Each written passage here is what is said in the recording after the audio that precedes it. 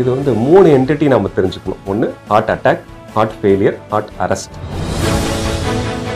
Loading dose hospital வரதுக்கு முன்னாடியே, ECG எடுக்கிறதுக்கு முன்னாடியே கொடுக்கலாமா அப்படிங்கிற முக்கியமான கேள்விக்கு பதில் வந்து சார், இப்போ அது மட்டும் இல்லாமல் ரீசெண்ட் டைம்ஸில் பார்த்தீங்கன்னா கோவிட் வேக்சின் போட்டதுனால தான் ஹார்ட் அட்டாக் வருதுன்ற பயம் மக்கள் மத்தியில் ரொம்பவும் பரவலாக இருக்குது. சப்போஸ் ஒருத்தர் இருதய வலி அப்படின்னு சொன்னாங்க அப்படின்னா நம்ம இமீடியட்டாக ஹார்ட் அட்டாக் அப்படின்னு நம்ம கன்சிடர் பண்ண தேவையில்லை. திடீர்னு நின்றுட்டு இருப்பாங்க, சடனாக நெஞ்ச பிடிப்பாங்க, கீழே விழுந்துருவாங்க, அவங்கள ரெக்கவர் பண்ண முடியாது. அவங்களே லோடிங் டோஸ் போட்டுக்குவாங்க. கடைசியாக எங்கே பார்த்தோன்னா பயங்கரமான ரத்த வாந்தியோட இருக்கு. கடைசியாக அது ஹார்ட் அட்டாக்காக இருக்காது, அல்சர் ப்ராப்ளமாக இருக்கும். ஸோ அது சிம்பிளாக அல்சர் ஊசி போட்டிருந்தாவே சரியாயிருக்கும்.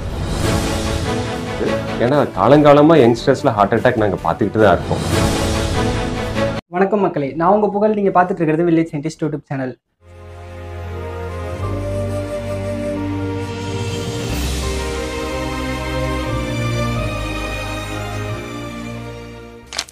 சமீப காலங்களில் பார்த்தீங்கன்னா மக்கள் மத்தியில் இந்த ஹார்ட் அட்டாக்ன்ற வார்த்தை பார்த்தீங்கன்னா காமனாக யூஸ் பண்ணப்பட்டு இருக்கு. பலரும் இந்த ஹார்ட் அட்டாக்னால பாதிக்கப்பட்டு இருக்காங்க. யாருக்கு எப்போ வேணாலும் மாரடைப்பு வருன்ற மாதிரி தான் நம்மளோட வாழ்வியல் முறையே இருந்துட்டு இருக்கு. இப்போ நமக்கோ இல்லை நம்மளை சுற்றி இருக்கவங்களுக்கோ இல்லை நம்ம ஃபேமிலி மெம்பர்ஸ்க்கோ இல்லை நம்மளோட ரிலேட்டிவ்ஸ்க்கோ சடனாக ஹார்ட் அட்டாக் ஏற்பட்டால் அவங்களுக்கு முதலுதவியாக என்ன பண்ணலான்றத இன்னைக்கு நம்மளோட பகிர்ந்துக்கிறதுக்காக கார்டியாலஜிஸ்ட் Dr.N.Rajasekar அவர்கள் நம்மளோட இணைஞ்சிருக்காங்க. வணக்கம் டாக்டர். வணக்கம் டாக்டர். இப்போ பார்த்தீங்கன்னா சமீப காலங்களில் பலரும் ஹார்ட் அட்டாக்னால பாதிக்கப்பட்டு வந்துட்டு இருக்காங்க. இப்போ ஒரு நபர் ஹார்ட் அட்டாக்னால பாதிக்கப்பட்டுட்டா அவங்களுக்கு முதலுதவியாக என்னெல்லாம் பண்ணலாம் டாக்டர்? சப்போஸ் ஒருத்தர் இருதய வலி அப்படின்னு சொன்னாங்க அப்படின்னா நம்ம இமீடியட்டாக ஹார்ட் அட்டாக் அப்படின்னு நம்ம கன்சிடர் பண்ண தேவையில்லை. ஹார்ட் அட்டாக்காக இருக்க வாய்ப்பு இருக்குல்ல, வேற மற்ற காரணங்கள் எல்லாமே இருக்கிறதுக்கு வாய்ப்பு இருக்கலாம். அதனால இமீடியட்டாக நம்ம டாக்டரோட அட்டென்ஷனுக்கு போகிறது ரொம்ப முக்கியம். கன்ஃபார்மாக ஹார்ட் அட்டாக் அப்படின்னு தெரிஞ்சவங்களுக்கு இமீடியட்டாக பண்ண வேண்டியது கால் ஃபார் ஹெல்ப். உங்களோட ரிலேட்டிவ்ஸோ, நெய்பர்ஸோ, ஃப்ரெண்ட்ஸோ, you have to immediately call for help.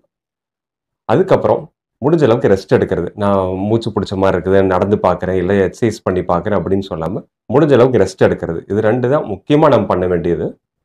அல்லது ஆல்ரெடி ஹார்ட் பேஷண்ட்டாக இருக்காங்க, டேப்லெட்ஸ் எடுத்துகிட்டு இருக்காங்க அப்படின்னா மைல்டு பெயினாக இருந்தால் ஒரு சார்பிட்ரேட்னு ஒரு மாத்திரை இருக்குது, அது ஆல்ரெடி டாக்டர் ப்ரிஸ்கிரைப் பண்ணியிருப்பாங்க. அதை நம்ம நாக்கடியில் வச்சுன்னா பெயின் ரிலீவ் ஆகிறதுக்கு வாய்ப்பு இருக்குது. ஆனால் ஹார்ட் அட்டாக் அப்படின்னு வந்துருச்சு அப்படின்னா, ஹார்ட் அட்டாக் டெஃபினிஷன் எப்போ சொல்லுவோம்னா, ஒரு நெஞ்சு வலி குறைஞ்சபட்சம் 15 நிமிஷத்துக்கு மேலே இருந்தால் தான் நம்ம ஹார்ட் அட்டாக் அப்படின்னு சொல்லுவோம். அந்த மாதிரி வலியை டெஃபினெட்லாக வீட்டில் வச்சு நம்ம ட்ரீட்மெண்ட் பண்ண முடியாது.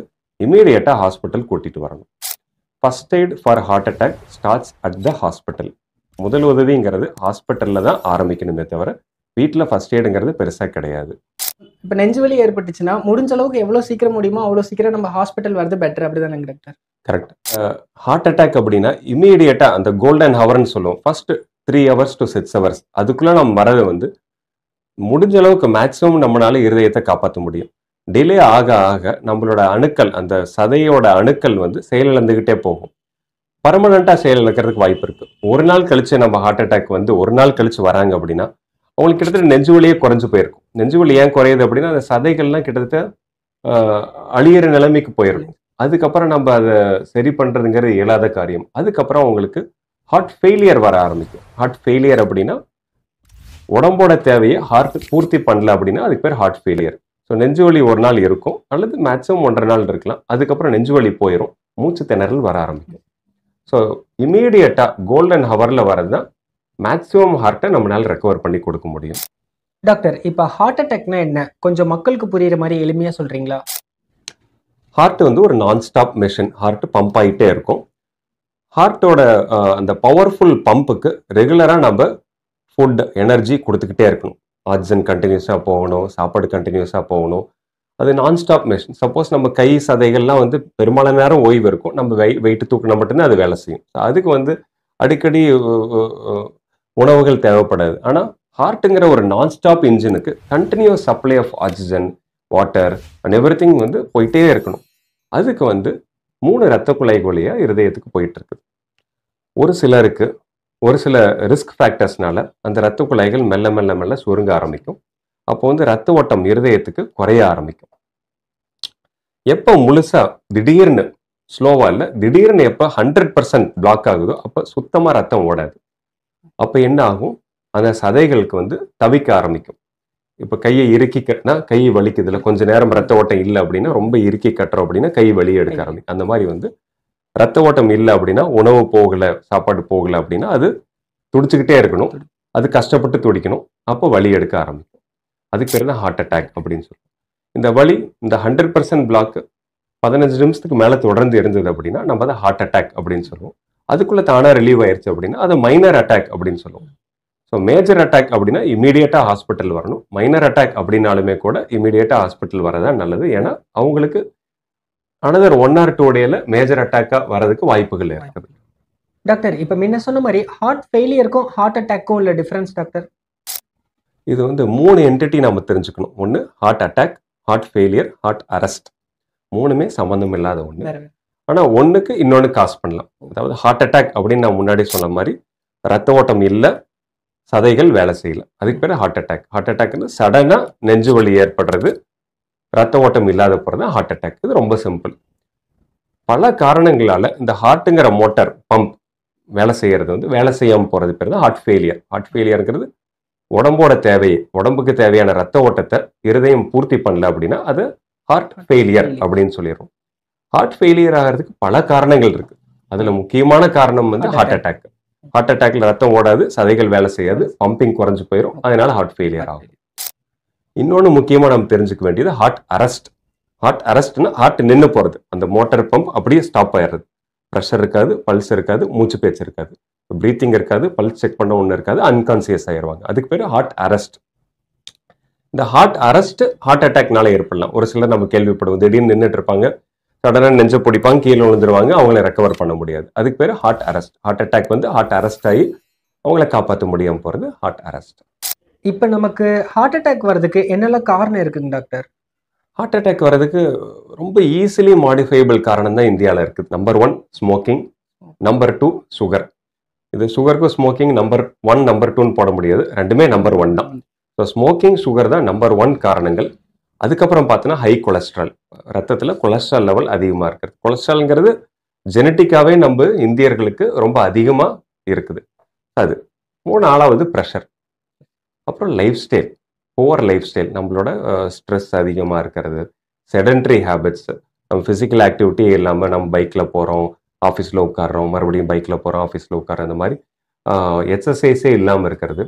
அப்புறம் நம்மளோட டயட், நம்ம poor life style, hotel food ஒன்றும் தப்பு இல்லை, பட் வந்து செலெக்ஷன் ஆஃப் ஹோட்டல் ஃபுட், கடையில் சாப்பிட்றது என்ன செலக்ட் பண்ணுறோம் அப்படிங்கிறதும் மேட்டர்ஸ். நம்ம ஃப்ரைட் ஐட்டமாக செலக்ட் பண்ணுறோம், மெனு நிறையா இருக்குது அப்படின்னு சொல்லிட்டு நல்ல சிக்கன் பிரியாணி அது மாதிரி நல்லா நிறைய டெய்லியுமே சாப்பிட்றது, இந்த மாதிரி பண்ணுறது தான் நமக்கு ஹார்ட் அட்டாக்கை காஸ் பண்ணுது. டாக்டர், இப்போ ரீசெண்ட் டைம்ஸ் பார்த்தீங்கன்னா பல யங்ஸ்டர்ஸ் இந்த ஹார்ட் அட்டாக்னால பாதிக்கப்பட்டு இருக்காங்க. யங்ஸ்டர்ஸ் அதிகமாக பாதிக்கப்படுறதுக்கு காரணம் என்னவா நீங்கள் நினைக்கிறீங்க? ரீசெண்ட் டைமில் யங்ஸ்டர்ஸ் அதிகமாக ஹார்ட் அட்டாக் வர்றதுக்கு காரணம் மெயினாக stress, sedentary life style, physical ஆக்டிவிட்டியே இல்லாமல் போகிறது, அப்புறம் டயட் அண்ட் ஃபாஸ்ட் ஃபுட், இதுதான் வந்து மெயின் ஃபேக்டர். அப்புறம் யங்ஸ்டர்ஸ் ஹார்ட் அட்டாக் அதிகமாக இருக்கு அப்படிங்கிறது வந்து ரொம்ப கிடையாது. ஏன்னா காலங்காலமாக யங்ஸ்டர்ஸில் ஹார்ட் அட்டாக் நாங்கள் பார்த்துக்கிட்டு தான் இருக்கோம். புதுசாலாம் அதிகமாகலை. என்ன அதிகமாக இருக்குன்னா புதுசாக வீடியோஸ் தான் அதிகமாக இருக்கு. சடனாக கீழே விழுறத உடனே வீடியோ எடுத்து ஷேர் பண்ணுறது, இந்த மாதிரி இருக்கிறது அதிகமாக இருக்கிறதுனால நமக்கு யங்ஸ்டர்ஸில் ஹார்ட் அட்டாக் அதிகமாக இருக்கிற மாதிரி நமக்கு தெரியுது. ஆனால் பல வருஷமாக ஹார்ட் அட்டாக் யங்ஸ்டர்ஸ்லையும் ஏற்படுது.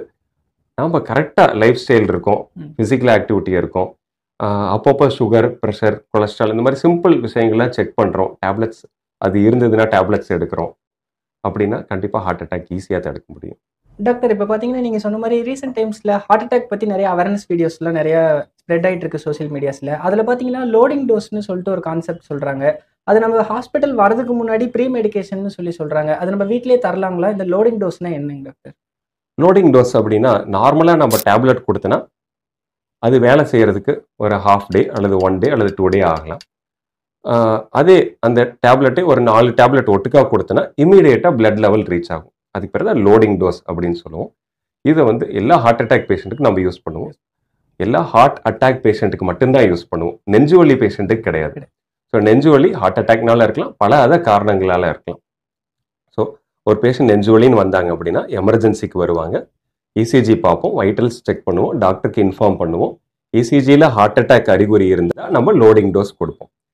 இந்த லோடிங் டோஸ் ஹாஸ்பிட்டல் வரதுக்கு முன்னாடியே, இசிஜி எடுக்கிறதுக்கு முன்னாடியே கொடுக்கலாமா அப்படிங்கிற முக்கியமான கேள்விக்கு பதில் வந்து, ஒரு சிலருக்கு டாக்டர் ஆல்ரெடி சொல்லியிருந்தாங்க அப்படின்னா, அது ரொம்ப ரொம்ப ரொம்ப ரேரு. அந்த மாதிரி கண்டிஷனில் வேணால் நம்ம இந்த ஆஸ்பிரின் டேப்லெட் நம்ம கொடுக்கலாம். அதர்வைஸ் நெஞ்சு வலிக்கு லோடிங் டோஸ் கொடுக்கறது ஒரு கான்ட்ரவர்ஷியலான சப்ஜெக்ட். ஏன்னா நிறைய அதனால பாதிக்கப்படுறதை நம்ம பார்க்குறோம். உதாரணத்துக்கு ஒரு சில நேரத்தில் இந்த பித்தப்பையில கல் அதனால ஏற்படுற இன்ஃபெக்ஷன் கூட வாந்தி, நெஞ்சு வலி, ஒமட்டல், வேர்வை இந்த மாதிரி ஹார்ட் அட்டாக் மாதிரியே சிமிலராக ப்ரெசென்ட் பண்ணுவாங்க. அந்த டைமில் டாக்டருக்கு வரதுக்கு முன்னாடி நம்ம லோடிங் டோஸ் போட்டு வந்தோன்னா இம்மீடியட்டாக நம்மளால ஆப்ரேஷன் பண்ண முடியாது. ஏன்னா ப்ளீடிங் ரிஸ்க் அதிகமாக இருக்கும் லோடிங் டோஸ் போட்டோம் அப்படி. அதனால பாதிக்கப்படுறதை நம்ம பார்க்குறோம். உதாரணத்துக்கு நெஞ்சு வலின்னு வருவாங்க, அவங்களே லோடிங் டோஸ் போட்டுக்குவாங்க. கடைசியாக எங்கே பார்த்தோன்னா பயங்கரமான ரத்த வாந்தியோட இருக்கும். கடைசியாக அது ஹார்ட் அட்டாக்காக இருக்காது, அல்சர் ப்ராப்ளமாக இருக்கும். ஸோ அதுக்கு சிம்பிளாக அல்சர் ஊசி போட்டிருந்தாவே சரியாயிருந்தோம். அப்புறம் முக்கியமான விஷயம், ப்ரெக்னன்சி டைமில் ஹார்ட்டுக்கான மாத்திரைகள் நம்ம ஒரு சில மாத்திரைகள் அவாய்ட் பண்ணணும். அப்போ லோடிங் டோஸ்ங்கிறது ப்ரெக்னன்சியில் அவாய்ட் பண்ணி ஹாஸ்பிட்டல் வந்து போடுறது தான் பெட்டராக இருக்கும். இதை இம்பார்ட்டண்ட்டாக நம்ம மனசில் வச்சுக்கணும். இந்த மாதிரி சம்பவங்கள் நிறைய நடந்திருக்கு. இன்னொரு முக்கியமான விஷயம், ஹார்ட் அட்டாக் உண்மையிலேயே வந்திருக்கும். அப்போ நம்ம வீட்லேயே லோடிங் டோஸ் போடும்போது ஒரு ஃபால்ஸ் கான்ஃபிடன்ஸ் கிடைச்சிருது. லேட்டாக கூட்டிகிட்டு போனால் போதும், நம்ம அதை லோடிங் டோஸ் போட்டோம் அப்படின்னு. ஆனால் அது கிடையாது. லோடிங் டோஸ் அதோட வேலையே வந்து 2 மணி நேரம் கழிச்சு தான் ஆரம்பிக்கும். நம்ம போட்டுட்டோம், வலி குறைஞ்சிருச்சு அப்படின்னு லேட்டாக வரும்போது அந்த கோல்டன் ஹவரை நம்ம தாண்டிடுவோம். அதனால ஹார்ட் முழுசாக செயலந்த பிற்பாடு நம்ம வந்தோன்னா நம்ம அதை ரெக்கவர் பண்ணி கொடுக்கறது வந்து ரொம்ப கஷ்டமாக இருக்கும். எர்லியராக வரும்போது நம்ம ஈஸியாக நம்ம அடப்பு எடுத்து விட்டோம் அப்படின்னா ரொம்ப சேஃபான பீரியடில் நம்ம வந்து வரலாம். லோடிங் டோஸ் கொடுக்கூடாதுன்னு சொல்லிட்டீங்க, அப்போ என்னதான் பண்ணலாம் அப்படின்னா, நான் முன்னாடி சொன்ன மாதிரி இமீடியட்லி கால் ஃபார் ஹெல்ப். உங்களோட ரிலேட்டிவ்ஸோ, நெய்பர்ஸோ, ஃப்ரெண்ட்ஸோ immediately call for help and call for ambulance. உடனே ஹாஸ்பிட்டல் கூட்டிகிட்டு போகிறதுக்கு ஆக்ஷன் எடுங்க. முடிஞ்ச அளவுக்கு ரெஸ்ட் எடுக்க சொல்லுங்க, நடக்க வைக்க வேணாம். நம்ம வாட்டர் வேணாலும் கொடுத்துக்கலாம். அப்புறம் ஒரு சிலர் ஹார்ட் அரெஸ்ட் போவாங்க. ஹார்ட் அட்டாக் வந்தவங்க ஹார்ட் அரெஸ்ட் போவாங்க. அப்போ தான் நம்மளோட சுற்றி இருக்கிறவங்களோட பைஸ்டாண்டரோட ஹெல்ப் ரொம்ப முக்கியமாக இருக்கும். அப்போ தான் நம்ம சிபிஆர் கொடுக்க தெரிஞ்சிருக்கணும். ஸோ நமக்கு லோடிங் டோஸ் கொடுக்க தெரியுதோ இல்லையோ, சிபிஆர் கொடுக்க தெரியறதா நமக்கு ரொம்ப முக்கியம். ஸோ ஆஸ் அ நார்மல் பீப்புளாக நம்ம சிபிஆர் கற்றுக்கிறது, அதாவது சிபிஆர்னா ஹார்ட் மசாஜ் பண்ண கற்றுக்கிறது. இது ஹார்ட் அட்டாக் பேஷண்ட்டுக்கு கிடையாது, ஹார்ட் அரெஸ்டான பேஷண்ட், அதாவது ப்ரெஷர் இல்லை, பல்ஸ் இல்லை, பேச்சு மூச்சு இல்லை அப்படிங்கிற பேஷண்ட்டுக்கு சிபிஆர் கொடுக்க கற்றுக்கிறது தான் வந்து கண்டிப்பாக லைஃப்பை சேவ் பண்ணும். சிபிஆர் கொடுத்துட்டு ஹாஸ்பிட்டல் அப்படியே கூட்டிகிட்டு வந்தோன்னா நம்ம கண்டிப்பாக ஹார்ட் அட்டாக் பேஷண்ட் நிறைய டைம் காப்பாற்ற முடியும். டாக்டர், இப்போ அது மட்டும் இல்லாமல் ரீசெண்ட் டைம்ஸில் பார்த்தீங்கன்னா கோவிட் வேக்சின் போட்டதுனால தான் ஹார்ட் அட்டாக் வருதுன்ற பயம் மக்கள் மத்தியில் ரொம்பவும் பரவலாக இருக்குது. இதை பற்றி உங்களோட கருத்து என்னங்க டாக்டர்? ஆக்சுவலாக இந்த கான்செப்ட் வந்து நிறைய பேஷண்ட் நம்மகிட்ட சொல்லுவாங்க, கொரோனா வேக்சின் போட்டு எனக்கு ஹார்ட் அட்டாக் வந்துருச்சு, கொரோனா வேக்சின் போட்டதுக்கு அப்புறம் மூட்டு வலி வந்துருச்சு, அல்சர் ப்ராப்ளம் வந்துருச்சு, உடம்பு கை கால்லாம் வலி இருக்குது அப்படின்னு சொல்லிட்டு. இது ஒரு மிஸ்கன்செப்ஷன் தான். அதாவது கொரோனா வரதுக்கு முன்னாடி எவ்வளோ ஹார்ட் அட்டாக் நாங்கள் பார்த்தோமோ அதே அளவு இன்சிடென்ஸை இப்பயும் நாங்கள் பார்க்குறோம். ரொம்ப பெருசாக வந்து ஹாஸ்பிட்டல் ரொம்ப அதிக அளவில் நம்ம ஹார்ட் அட்டாக் பேஷண்ட்ஸ் எந்த கவர்மெண்ட் ஹாஸ்பிட்டல்லையோ ப்ரைவேட் ஹாஸ்பிட்டல்லையோ அதிகம் காணப்படுறதில்லை. அப்படிங்கும்போது நம்ம பேசிக்கான அதே ரிஸ்க் ஃபேக்டர்ஸ் தான், பழைய ரிஸ்க் ஃபேக்டர்ஸ் தான். இது ஒரு மிஸ்கன்செப்ஷன் தான். அதாவது கொரோனா வரதுக்கு முன்னாடி எவ்வளோ ஹார்ட் அட்டாக் நாங்கள் பார்த்தோமோ அதே அளவு இன்சிடென்ஸை இப்பயும் நாங்கள் பார்க்குறோம். ஹார்ட் அட்டாக் பற்றின பல சுவாரஸ்யமான தகவல்களை உங்கள் வேல்யூபிள் டைமை ஸ்பெண்ட் பண்ணி எங்களுக்காக எக்ஸ்பிளைன் பண்ணதுக்கு ரொம்ப தேங்க்யூ டாக்டர். நன்றி.